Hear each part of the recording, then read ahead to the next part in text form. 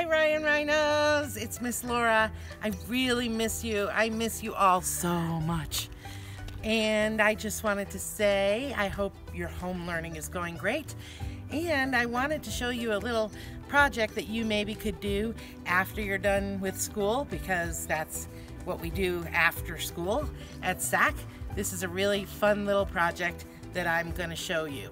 And I would love it if you did it and then took pictures and sent them to me through email at laura.williams@bvsd.org. All right, so first thing you want to do is find some tape. It can be duct tape, it can be painter's tape, it can be masking tape. And if you use a fat tape like this, the best thing is to sort of cut it in half, okay? Then you make a little design on the sidewalk. Any design you want. I'm gonna make a star design today.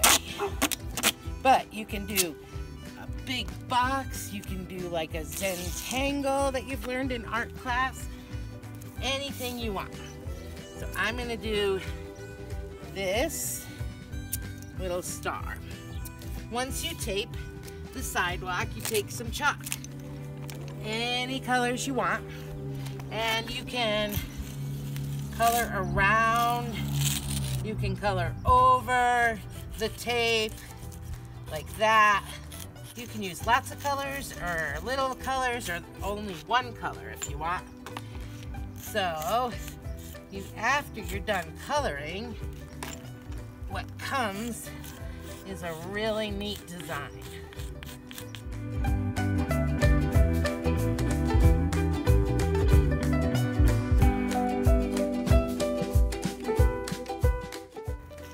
Once you're finished with your cool design, you take the tape off, and voila! There you have a really neat chalk design.